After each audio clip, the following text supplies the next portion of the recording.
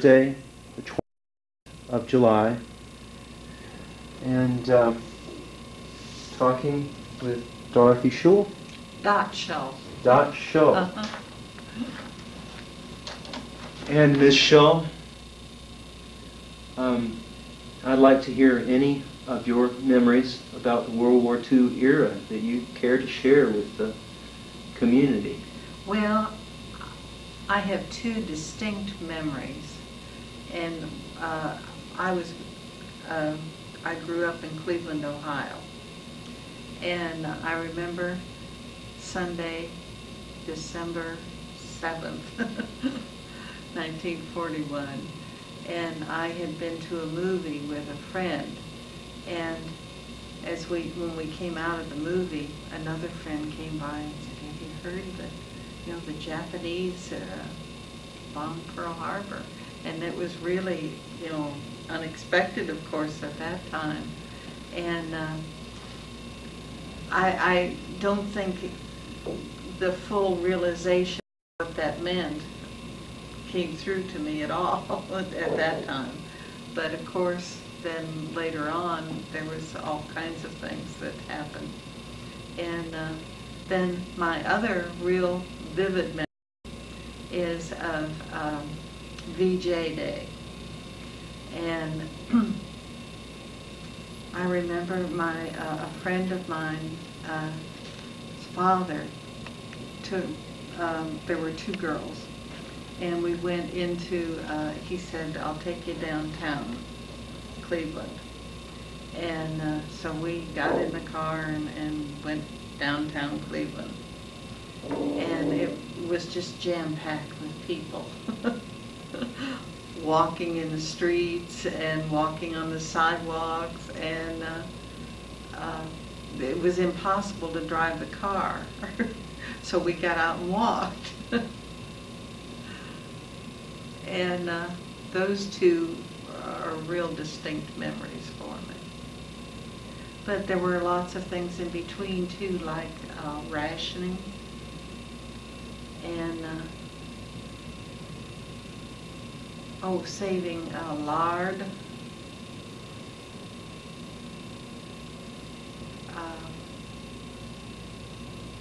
for the war effort, and the gas rationing, of course, changed our lives completely. How did it go there in Cleveland, rationing? I kind of have the feeling that it was, people grumbled about it, but they accepted it, that it was necessary. I think that the country was so much more united for the war effort at that time than they were after that. It wasn't the same with the Vietnam War or the Korean War or any of those, but I think the country was really unified behind the war effort. Rosie the Riveter, and mostly I remember the music of that era, because I was young enough that I really enjoyed dancing in the big band era. And of course Glenn Miller lost his life, and he was really a favorite of mine, I think, and of many people. Where would you dance in Cleveland during? Where? During we had, our high school had sock hops every Friday night. And so we would, and those were record dances where they would play the records of all the famous band leaders. And, and then sometimes we'd have large dances the sororities would have big dances at hotels in downtown Cleveland. What sorority were you a member of? I was a member of several of them. You could do that. Uh-huh. QD. And I can't remember what that was. And ETR.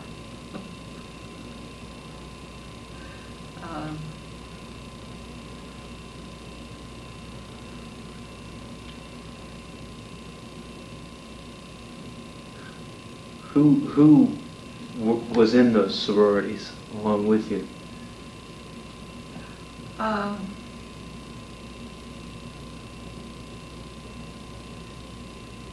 Other girls.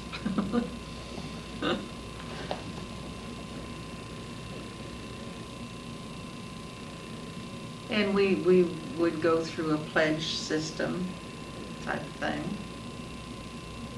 And the pledges didn't have much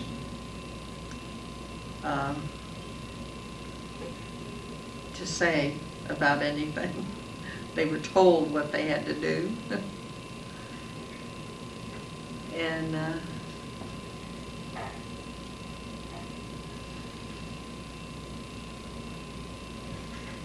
oh, and then I remember the USOs.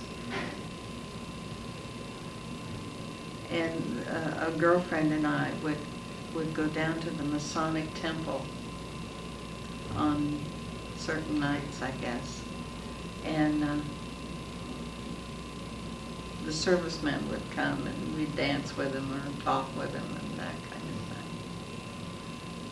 thing. Kind of like a canteen.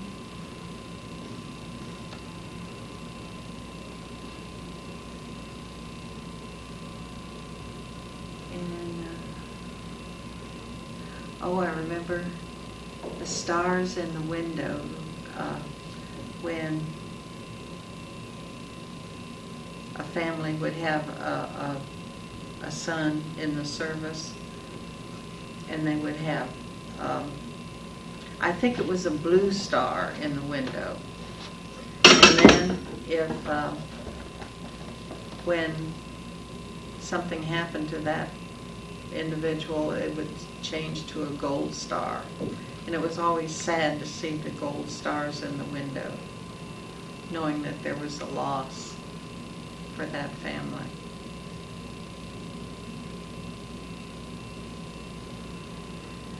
And then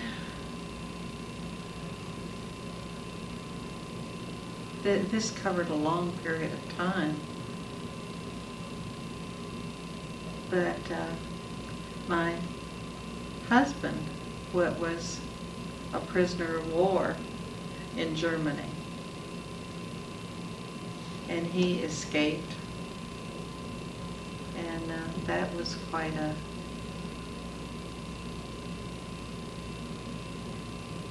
adventure for him. I don't think he ever got over it. But he was a prisoner of war for about, 8 or 9 months, I think. And he escaped when they were out on a march.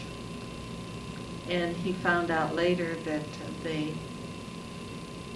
group that he was on the march with had all been put into a barn, and the barn had been set on fire.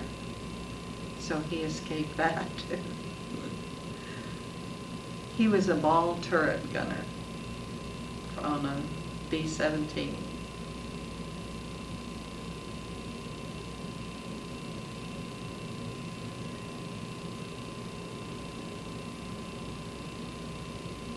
Did he tell you anything about the prison camp?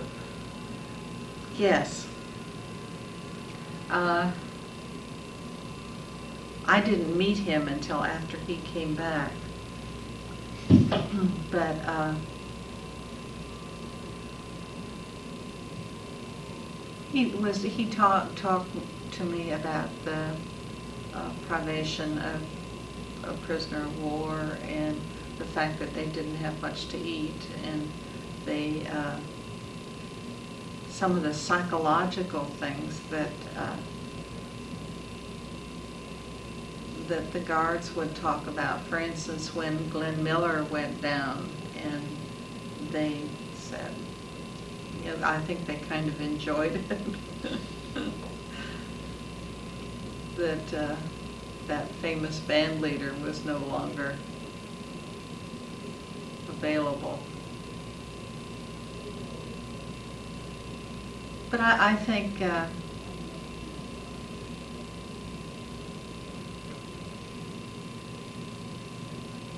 he didn't have it as difficult, I don't think, as as others. And my brother was in the Pacific.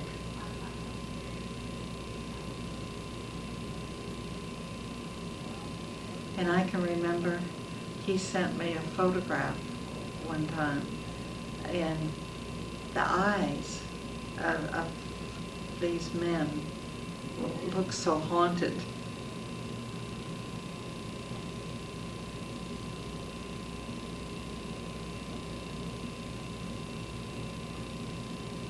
What else could I tell you about?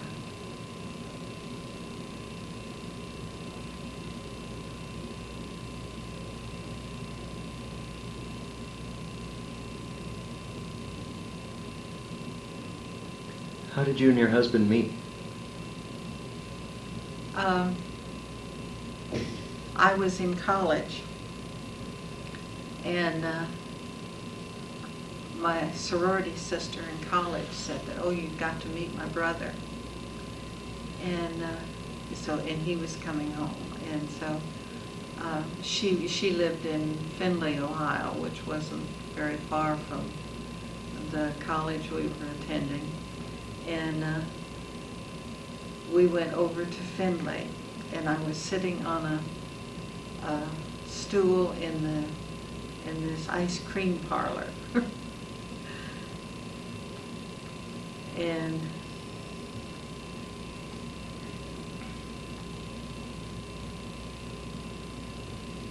he came in and said hi. And I thought, gee, he's cute.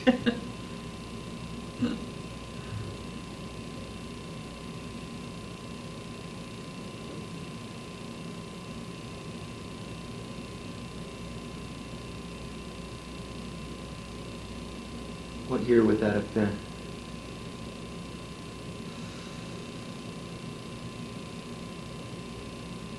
Uh, 45, I think. And you were in college where? At Bowling Green, Ohio. Mm-hmm. Did you start right after VJ Day or earlier? I can't remember exactly. VJ Day was in August of 45? August of 45. Uh-huh. Well, I graduated from high school in 44. And so I went to college that next fall in 44.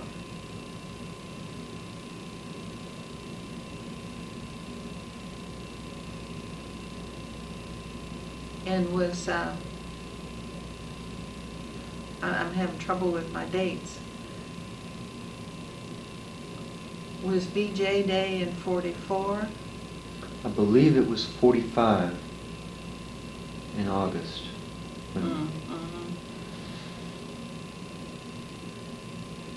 Well, that must have been when I was home for the summer then. Home in Cleveland? In Cleveland. In fact, I went to Bowling Green for a year, and then I didn't have the money to go back to school in the fall, so I worked for a department store. Which one? Higbee's. In Cleveland? In Cleveland, Ohio. And then I quit and went back to school in the second term. At Bowling Green? At Bowling Green. And so I had a year and a half of college in before I was married in 46.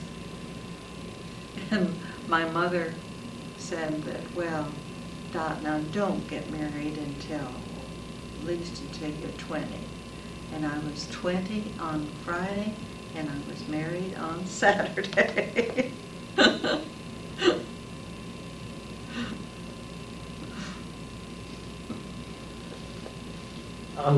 Do you remember what it felt like to be in high school with a great war raging?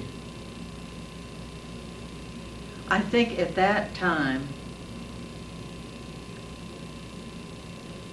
it wasn't all that real to me.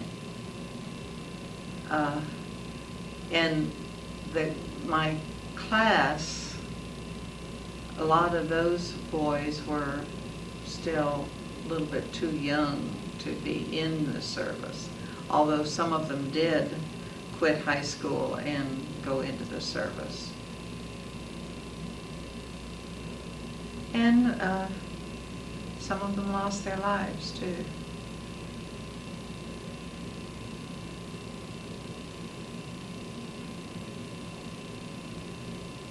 But I really don't think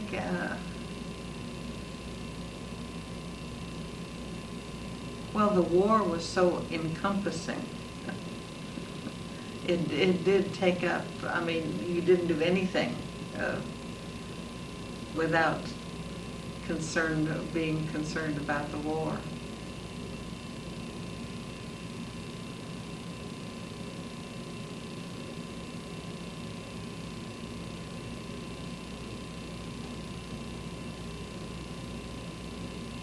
And the gas rationing, of course, made a difference. You just didn't get in the car and go someplace without thinking about it. How much gasoline were you limited to? I can't remember. That's all right. Did you mind? No, not at that time, because I was so used to walking. And I lived close enough that I could walk to high school and that kind of thing.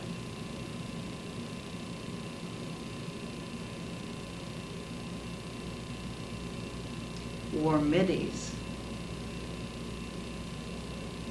It was our uniform that we had to wear. It was a public high school, but they thought that perhaps it was better, since there was quite a range of income of the students, that it was much better if everybody wore the same kind of thing. So we had middies with sailor collars that we starched.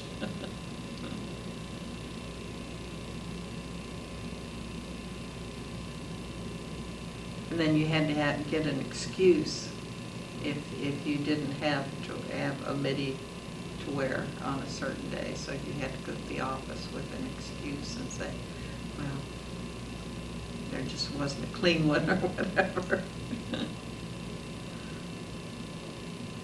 Those were good days.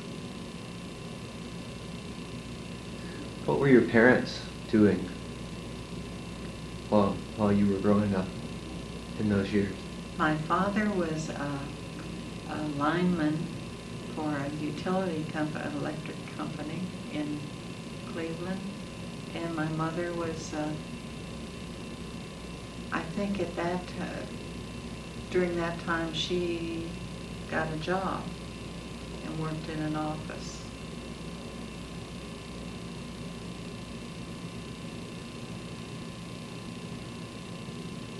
Did you miss her during those times of the day when she was at work? Were you at school all that time? Mm-hmm.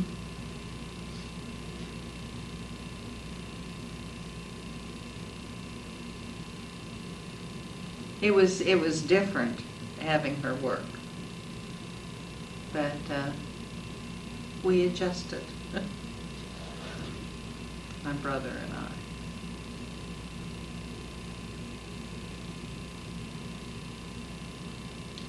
Well, actually, he was already in the service, and I think that was one reason why she decided she had to get out and away from the house, so she wouldn't be thinking about him all the time and worrying.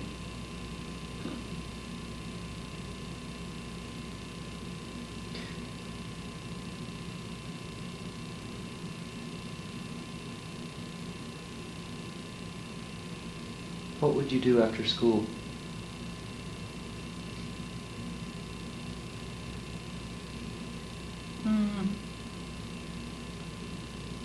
Sometimes go to a local ice cream parlor or something and have, or a soda fountain and have a Coke or an ice cream cone and talk to a few friends. Sometimes, I stayed overnight at somebody's house, and I had just a few really good friends, I think.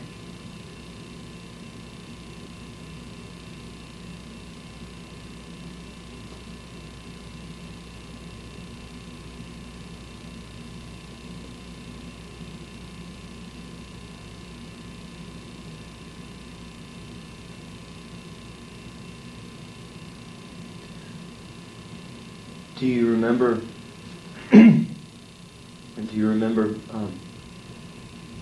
Hearing the president on the radio, or do you remember things about the radio, or? Oh, I remember the speech that FDR gave about the bombing of Pearl Harbor, the day that will live in infamy.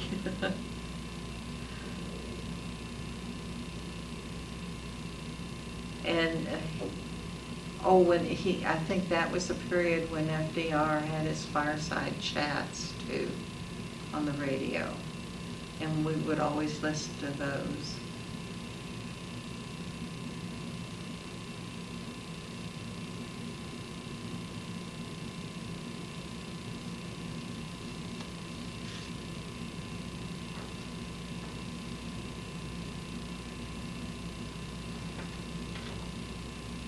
Would you like a break for water? Yes. You're on. I'm feeling the same way. I think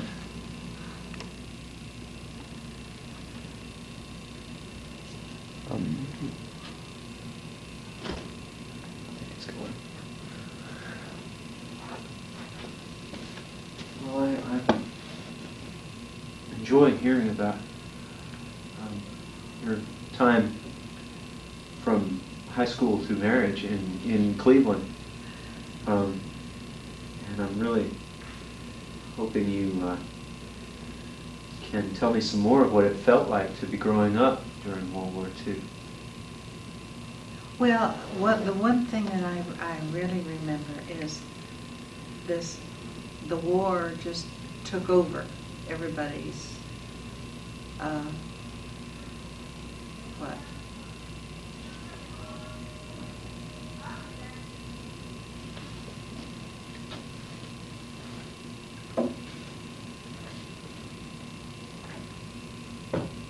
Well, it was all encompassing.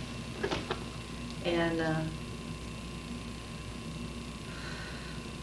everything turned around for the war effort. There was I don't think there was a single household that was not affected by it.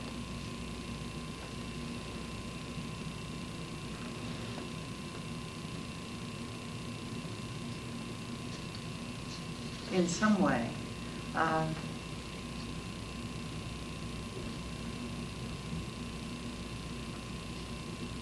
Well, I mentioned the rationing. Because everything was rationed. Shoes, butter, gasoline, tires. You just didn't. You had ration coupons that you had to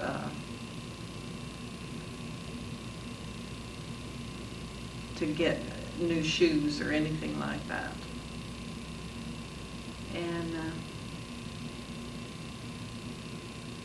And then I think that was a time when women went to work. And that changed everybody's perceptions of the world. And that was not bad to do either, because once the women started working, I don't think a lot of them did not want to go back to just being a housewife again. And it created a lot of tension in a lot of households.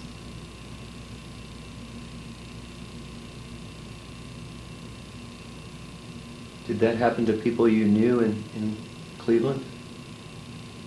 Yes, some. In fact, I don't think my dad really liked the idea of my mother working. And it created some friction in our family.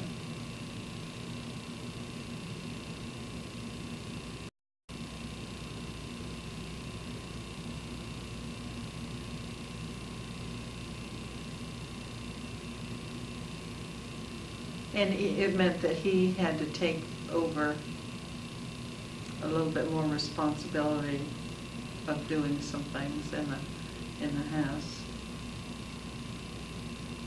And that his shirts weren't always laundered in the drawer, that kind of thing.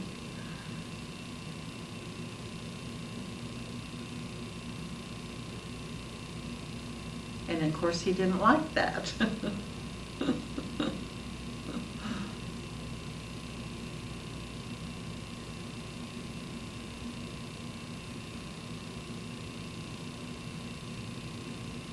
What was the most difficult thing about those years?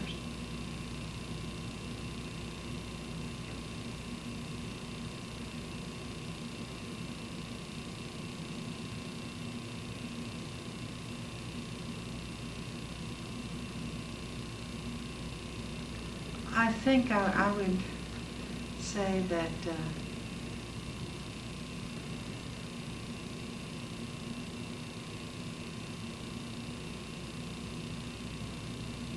the sadness when you heard of somebody dying, I think that was really hard to take. Because it happened to so many young boys who went in the service.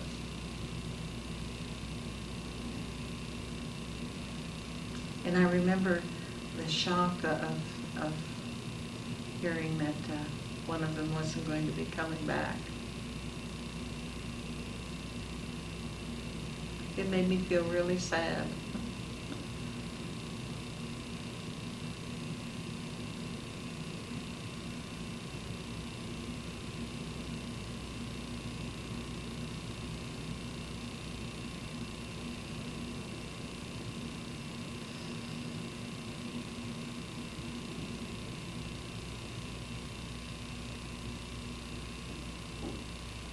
And then, too, growing up in the war era,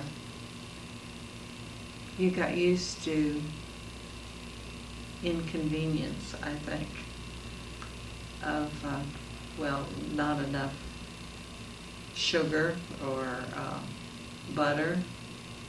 Oh, and that was when they came out with margarine. And you had to color your own margarine sometimes.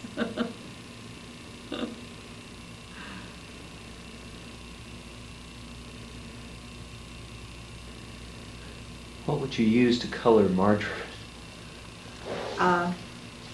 You would get this margarine in the store, and it would be white, but they would also have a little capsule in there, but included in the package. And you'd mix it all together and make it yellow, because that's what it was supposed to be. I don't know why it couldn't have been white, but it wasn't what people were used to.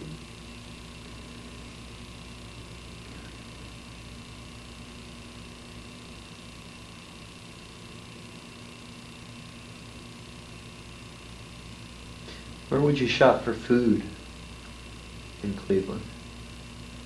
At that time, there were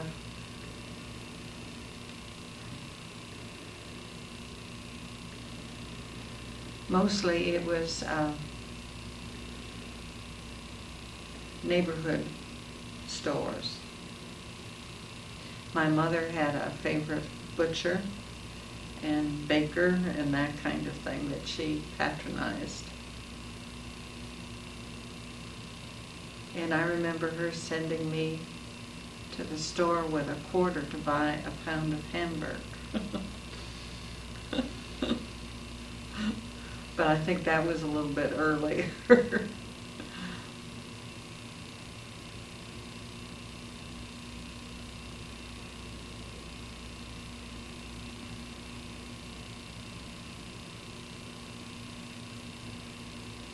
Do you remember hearing of battles during those years? Battle of the Bulge, definitely. It was a big one. And I know one of the young boys that I knew died in that battle. And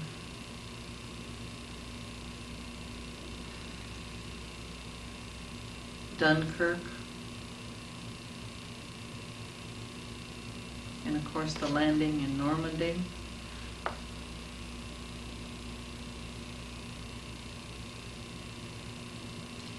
And too,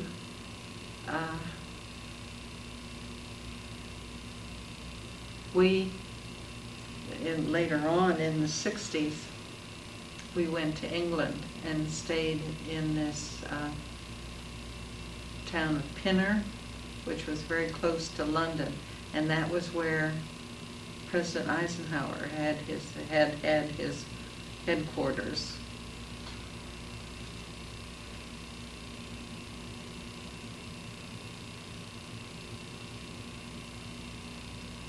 We had a detached cottage in Pinner.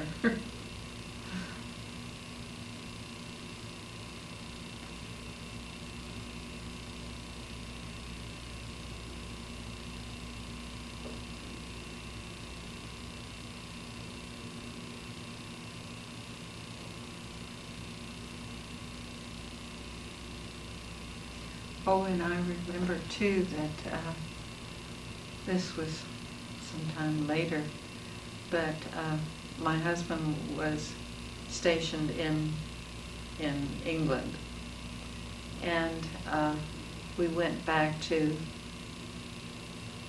his old air base, and there was some cracked concrete there. That was it. And I don't know, somebody,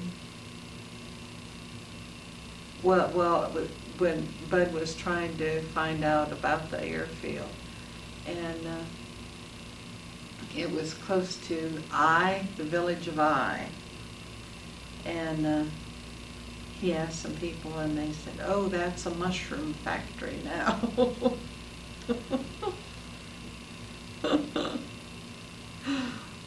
So there wasn't anything left. Do you remember anything else about returning with your husband? Well, you see, he was shot down on his second mission, and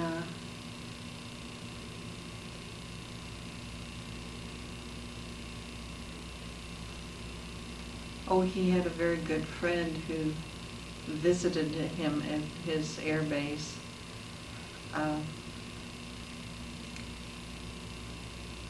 But then,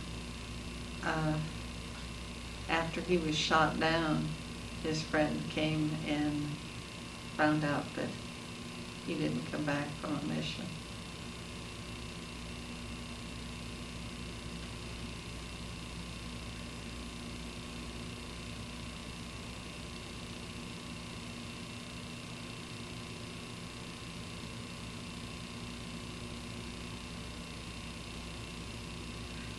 I think it's difficult to talk about those times.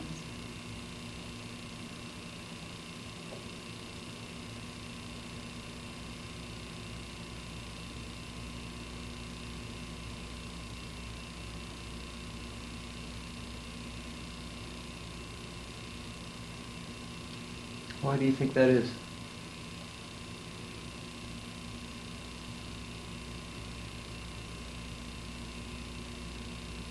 Well, I think when I think about the war years, it makes me feel very sad.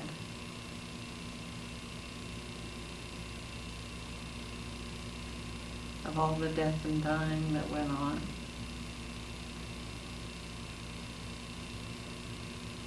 And the realization that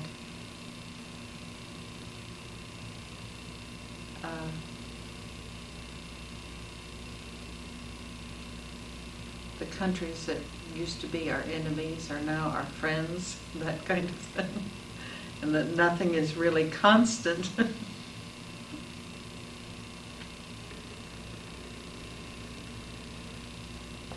Would you like some more water? No, thank you. Then I'll take advantage. Okay.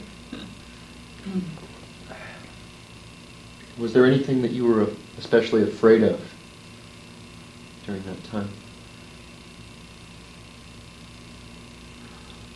I can't think of anything that stands out in my mind. Because we were removed. I mean, being in the United States, we weren't under attack or bombing and that kind of thing that they had in England or France. In Cleveland, were there air raids or sirens or alerts? I don't remember that there were, but I remember bomb shelters. Mm-hmm. What did they look like?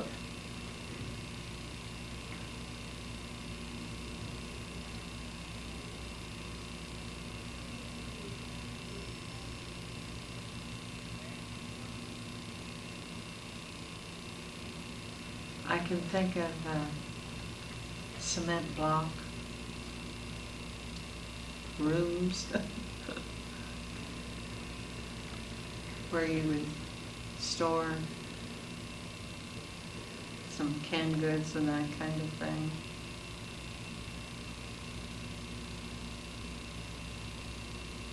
I've lived a long time.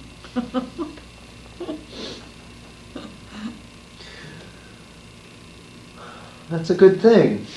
Yes, I think it is too. It beats the alternative. Yes, ma'am.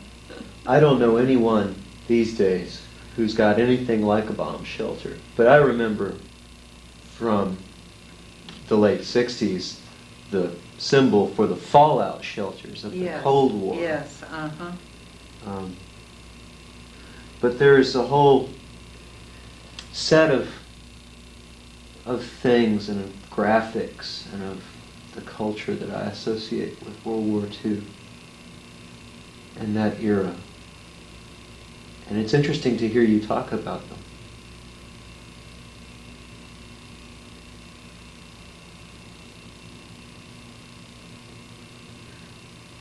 Well, now, President Truman was the one that decided to drop the atomic bomb. Was that at the end of the war?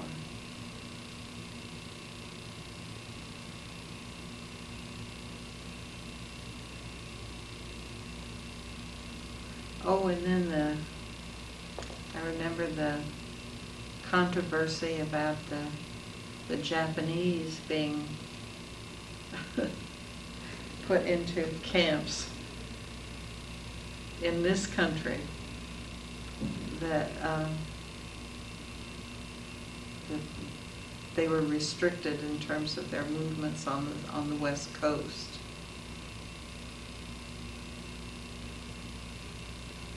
Which didn't seem right somehow.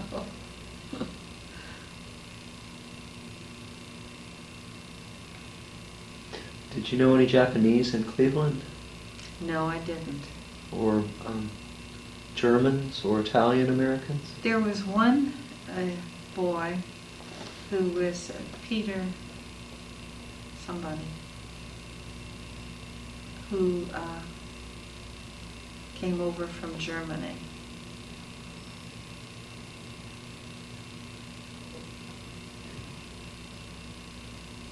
And it was strange to hear him talk, to speak.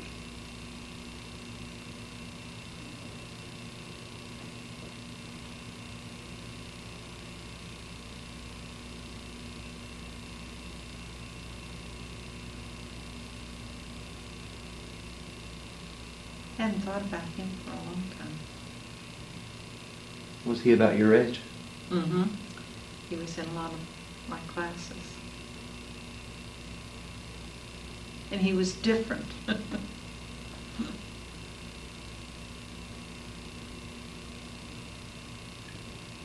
Peter Rosenfeld or something like that.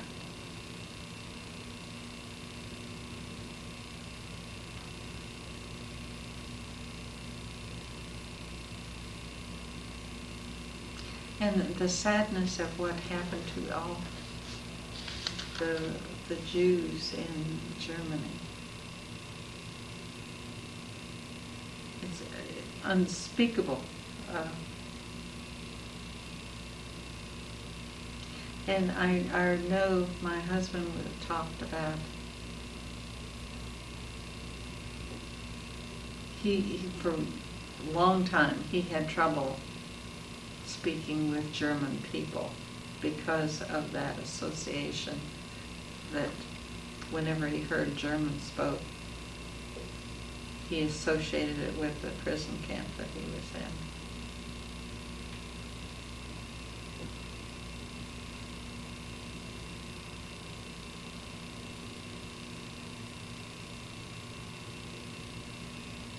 One time I was in Italy, and my purse was stolen, and I went to the police station, and this Italian policeman, it was like he was writing a thesis or something, and that there was a German couple who had some mishap, their car had been broken into or something, and they were from Stuttgart. And I said, oh, and they said, oh, do you know Stuttgart? And I didn't really have the heart to say, well, yeah, my husband bombed Stuttgart during the war.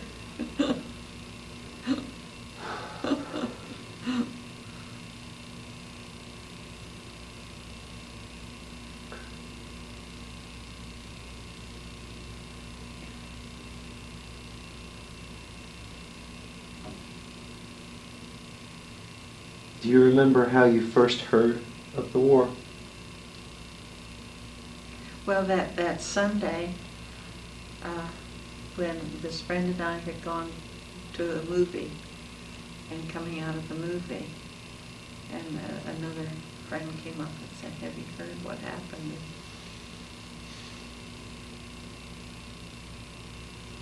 The full realization of it, though, it was a process that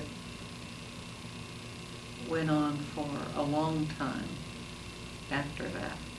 What the meaning of all that was.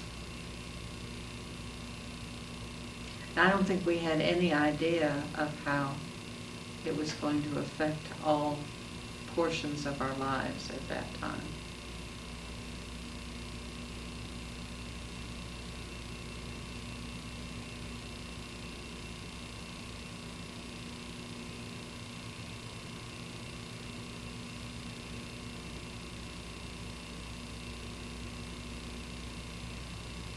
I don't know what else I can tell you about it.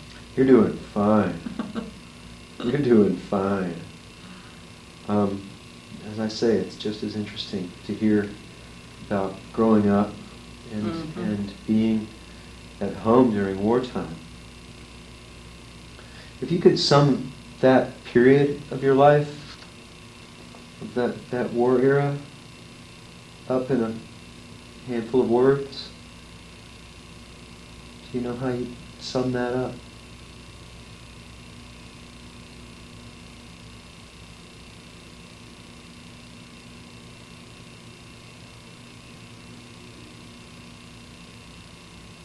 It seemed as though it was a very exciting time.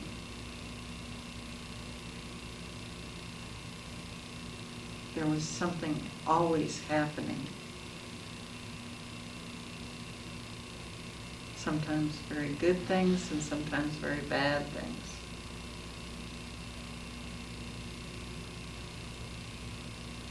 What was it like to grow up in that era? I don't think I didn't have a feeling of deprivation because it was happening to everybody.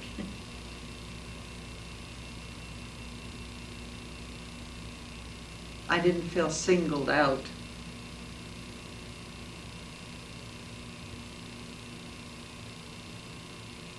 And everything was blamed on the war.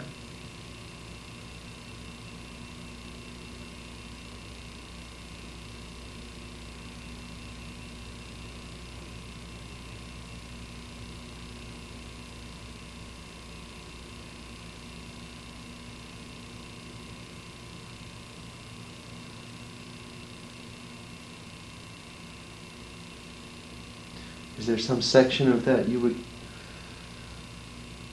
live over again if you could? Are you glad it's gone? Glad it's over with? I'm glad it's gone. I don't think I have the energy to go through it all again. No way. And my son was in the Vietnam War, and we were living in Wisconsin at the time, and we were living in an apartment, and he was in the Marines, and there was a knock on the door, and I went to the door with a smile on my face, and there was this Marine sergeant standing there. "Mrs. Shull?" I said, "Yes." And he said that he just wanted to let me know that Scott had been transferred to a hospital because he had malaria. He said, "Thank you," with a smile still on my face. And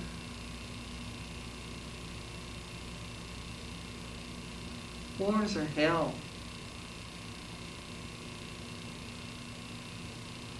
And it keeps happening, generation after generation. I don't know whether we'll ever learn.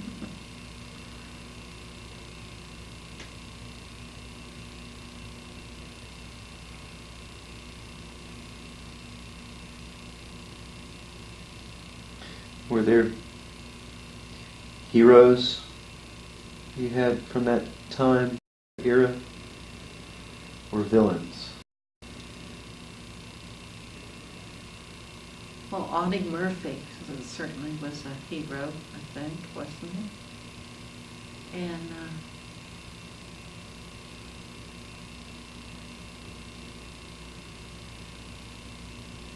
I think more in terms of heroes than villains.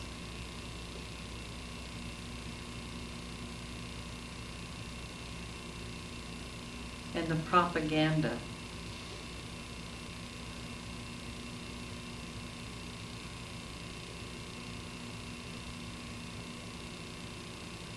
And I don't think that the United States was all that pure at that time either. But we always felt that right was on our side.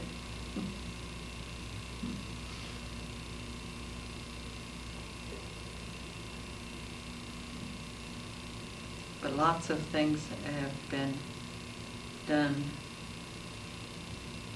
in the name of right that were really pretty gruesome, like the Crusades and that kind of thing.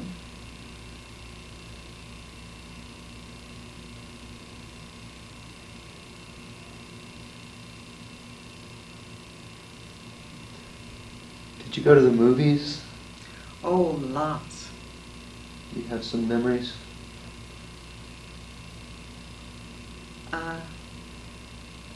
I think we went to the movies constantly, to this little neighborhood movie theater.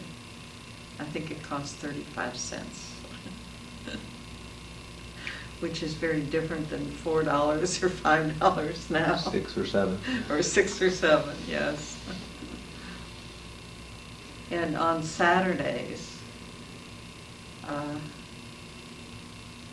we could go to the local movie theater and get in for the matinee for 10 or 15 cents, I think.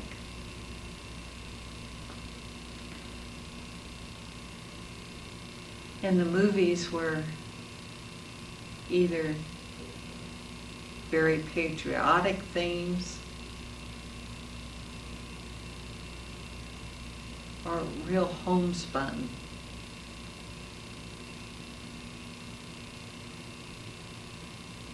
And they almost have nothing to do with what is going on today.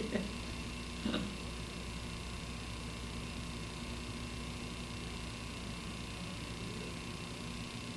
guess it was a good time, really, to be growing up. Did you have favorite movies or radio programs or records or dances? Oh, I remember In the Mood in Pennsylvania, 65000.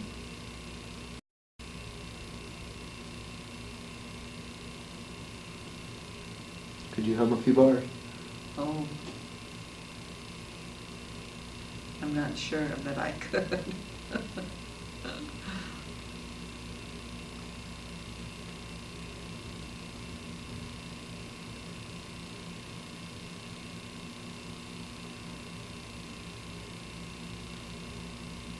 Hoagie Carmichael, Stardust,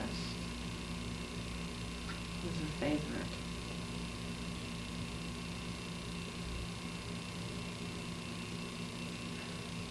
Were there entertainers your parents liked more than you and your brother?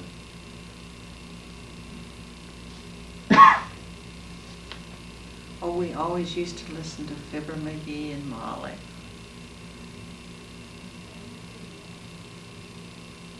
The whole family would listen to that on the radio.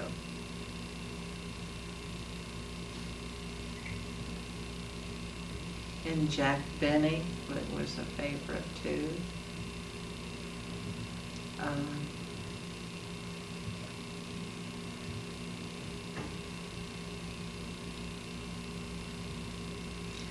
Having trouble with the movies in terms of putting them into that particular time slot.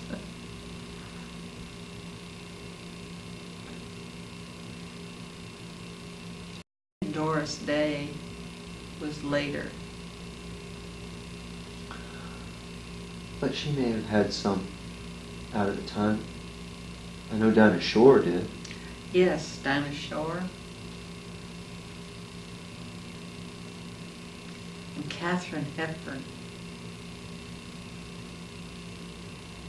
was tremendous.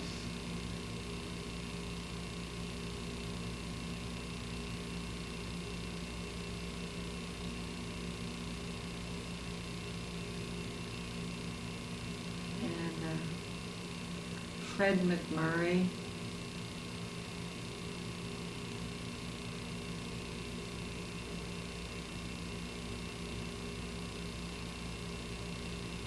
And I think Humphrey Bogart. There was a real Humphrey Bogart fan club for a while.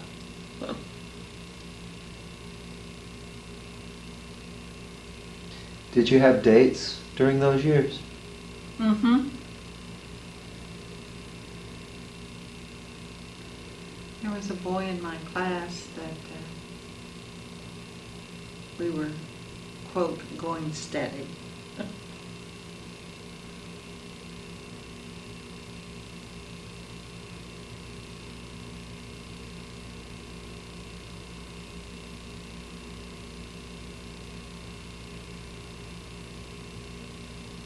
And my brother was, about maybe 2.5 years older than I. And we were, he was a demolay, which is connected with the Masons, and I was a Rainbow Girl, which was also connected with the Eastern Stars and the Masons. And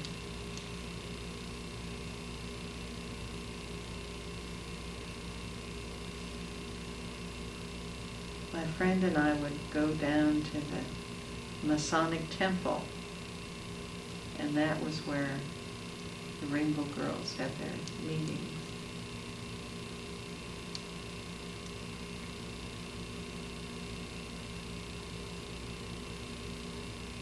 And I was president of the choir, but they said, Dot, just don't sing. Attention, please. Because I couldn't carry a tune.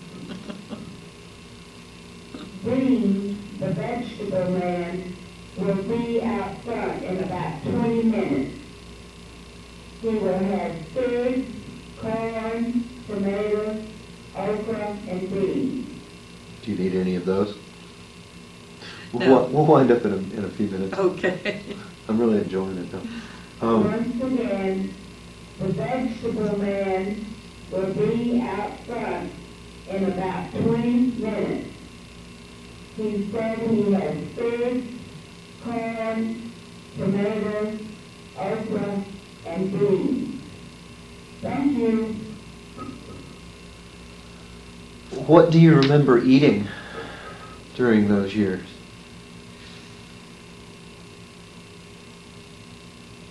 Meatloaf. My mother made the best meatloaf. And pot roast too. Occasionally we would have pot roast. When we could save up enough of our ration stamps to have meat.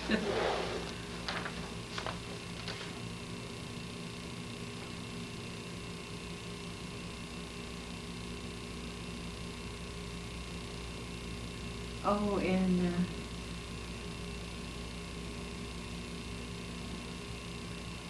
for Thanksgiving and Christmas, my mother would make plum pudding. That was quite an involved process. And you'd have to go to the butcher and get real dry suet to use in the plum pudding.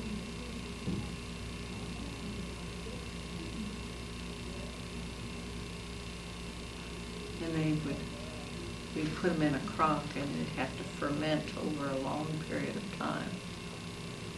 Delicious.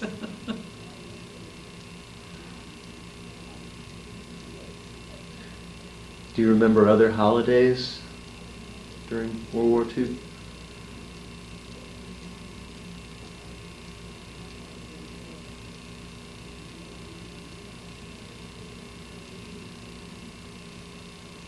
Did you get any vacation of any kind?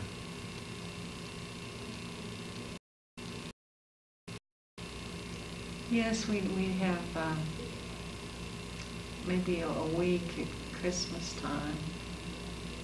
And then we'd have all summer off, too.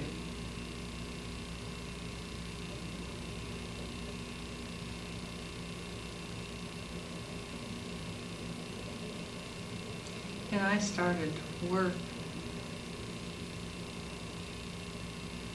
at a department store down in downtown Cleveland when I was 15, I think. Just on a part-time basis, when the store would be open on Monday nights or all day Saturdays, I would work.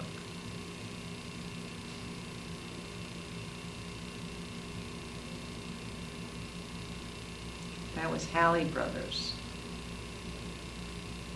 where I started doing that. It was a very exclusive department store in Cleveland. I don't know whether it's still in operation or not. I can find out. Good. I've got family there too. Okay.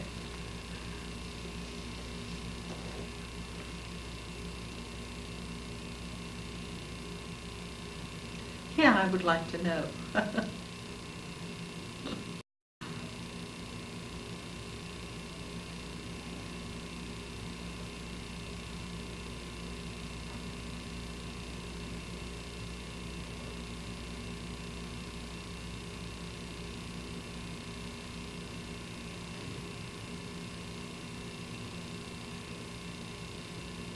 Do you remember anything about the weather during World War II? Is there anything unusual about the winter in Cleveland?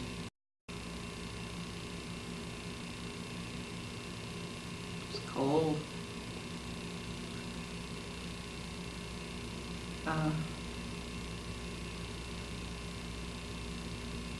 Not much snow. Mostly Cleveland in the wintertime is gray. And of course, right along the lake,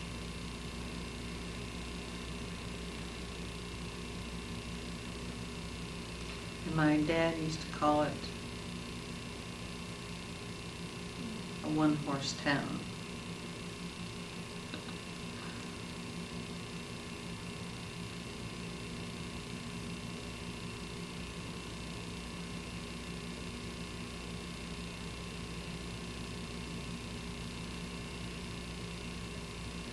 Would you tell me about going off to college?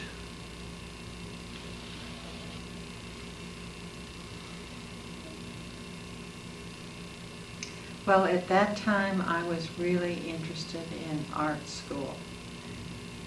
But my father said, okay, but how are you going to earn a living? And so I went to Bowling Green and took business courses. And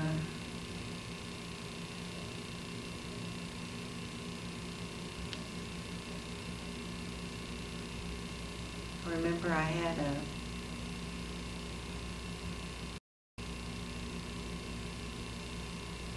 skirt, a plaid skirt, and this wonderful green blazer that I took to Bowling Green with me, that I was real proud of.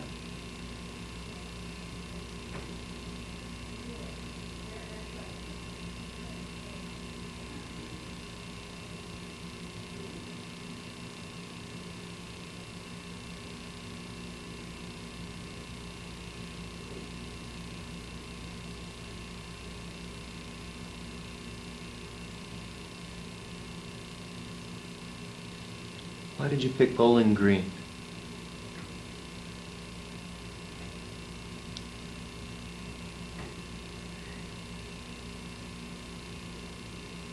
Because it was a state school, and it wasn't as expensive as other places. And actually, I was the only one in my family to even go to college. And I was the only one who ended up getting a degree. But education was always really important to me.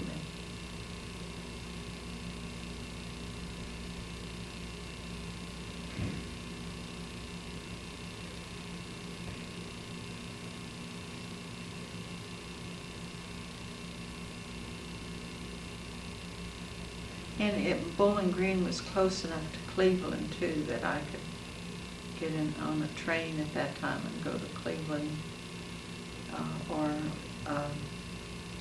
somebody would come and get me, and we would go. It wasn't far away from Cleveland. And then I think I had a friend who went there, and that kind of helped, too. You'd take the train then? From Cleveland to Bowling Green. You know, trains have kind of, for the most part, gone out Disappeared, of stuff. Yeah. Yes. In fact, I was trying to think. I know I could get in on the train in Cleveland and Bowling Green. But I don't, my sister-in-law still lives in Cleveland, and she said no, that she didn't think that was operating anymore. So, oh, and I remember traveling on the train with all the servicemen. And of course they had priority. You could get bumped off. Did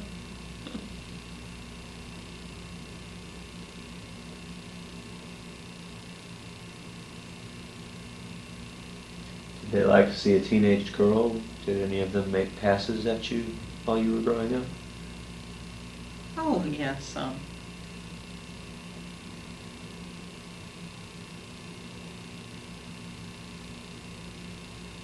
But I had been warned ahead of time. Don't listen. Do you remember how that warning would go? What your mom, dad would tell you about the world out there?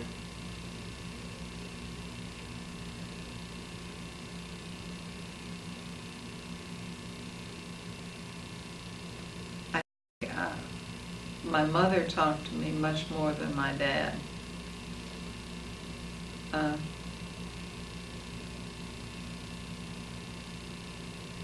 said, "Dot, don't do that."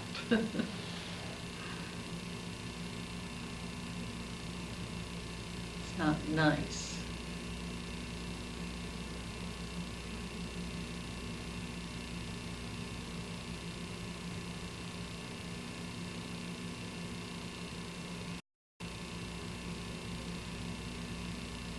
It was a different world back then.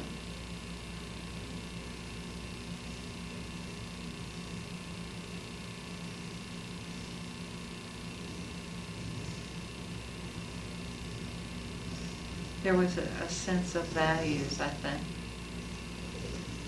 And the world wasn't as complex as it is now. I don't think young people growing up had all the choices that they do have now.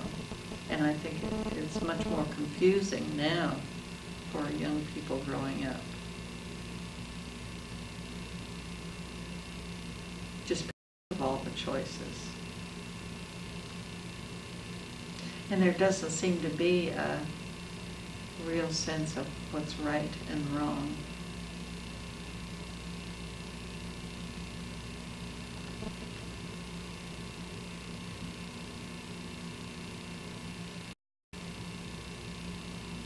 But I try and stay flexible.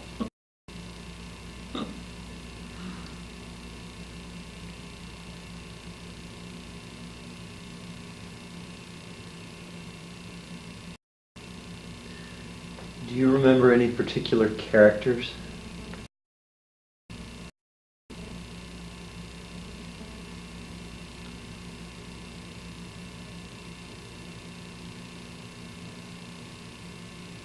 Cartoons?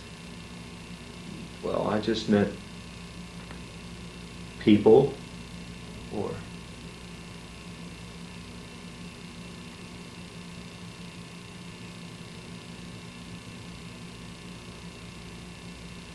Oh, I'd have to think about that one. I don't really know. well, we can save that for another time. Yes. I'll wind up in a moment. You said a sense of what's right and wrong was very characteristic. Mm-hmm. Can you elaborate for just a moment on what you perceived as being what was right and what was wrong during the era you grew up, during the World War II era?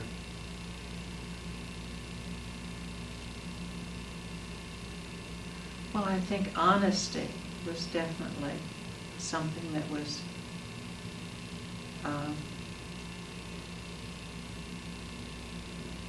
talked about in my family. How important it was to be honest and trustworthy. Those were good things.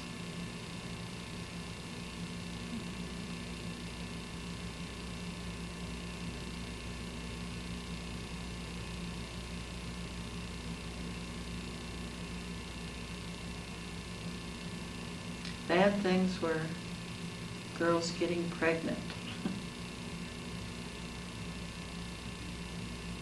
which happened to some members of my high school class, but it wasn't something that was talked about at that time. But you always knew who the bad girls were.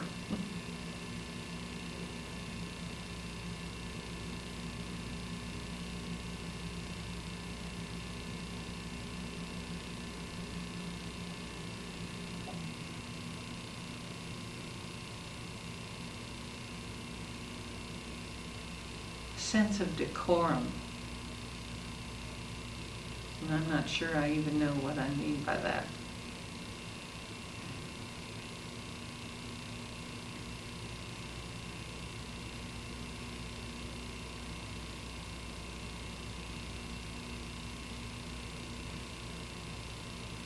Which in essence is like right or wrong. Conduct. Mm-hmm.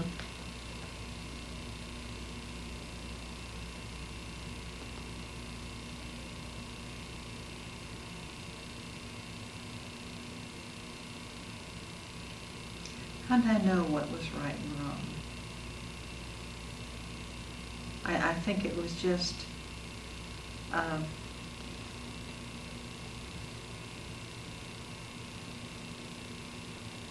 something that was ingrained in me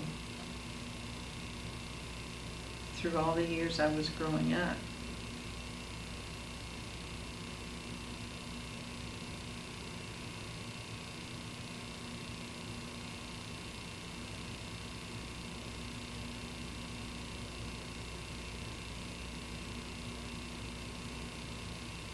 And of course I wanted to be a nice girl.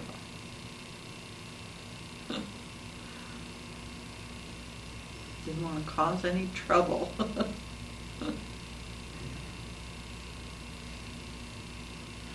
Now I'm telling you all my secrets.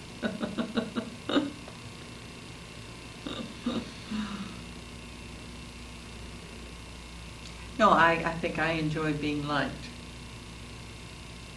I think anybody does. I don't know.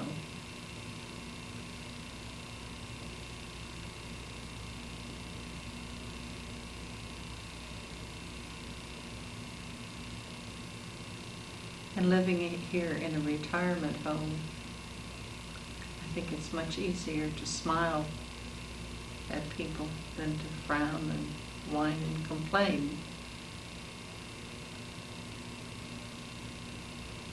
Can you tell me what brought you to Athens? Originally, my husband was with the university, and so that's why we came. And I've enjoyed Athens very much. Love the climate and the physical climate and the intellectual climate too.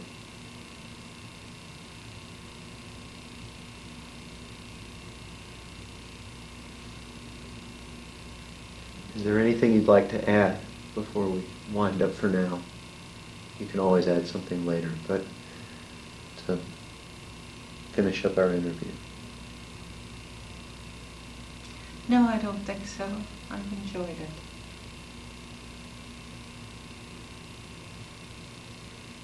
Spotlight on.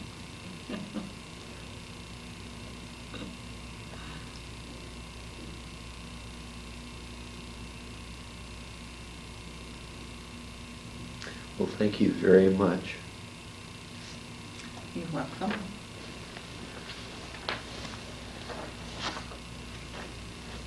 That was Dot Shull.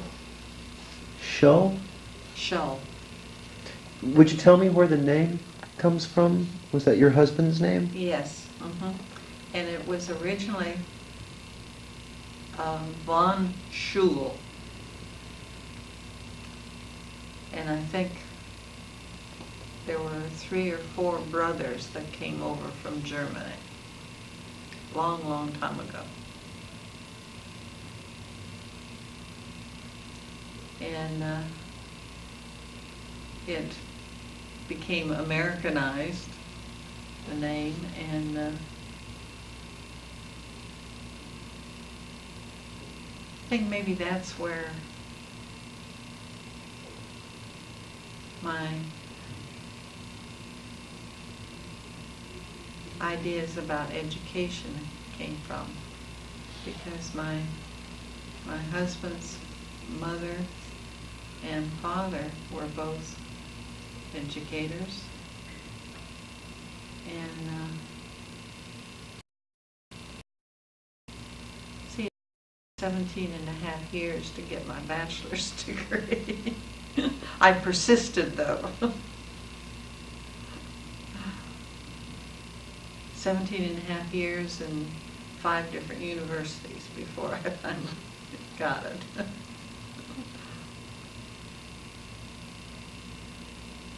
I think that I'm as proud of that as anything. What was your degree in? Business. Management. From which of those 5 colleges?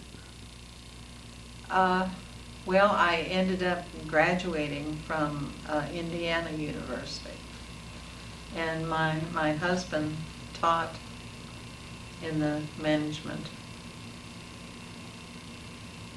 department. But always I kept up my interest in art work and that kind of thing, and I always sketched quite a bit, and I painted a little bit and that kind of thing.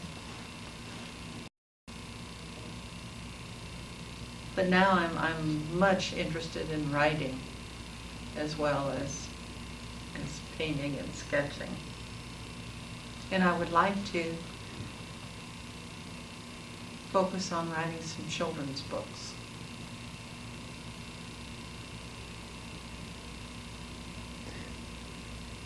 Ms. Shull, before I turn this off, what was your maiden name? My maiden name was Sidaway, which is a very English name. And my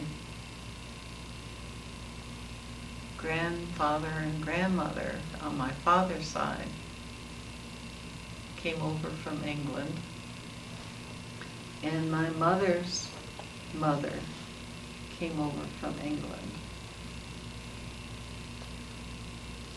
So I guess you would say I'm primarily English. And would you spell it away one? Siddaway. And some people have dropped the second D.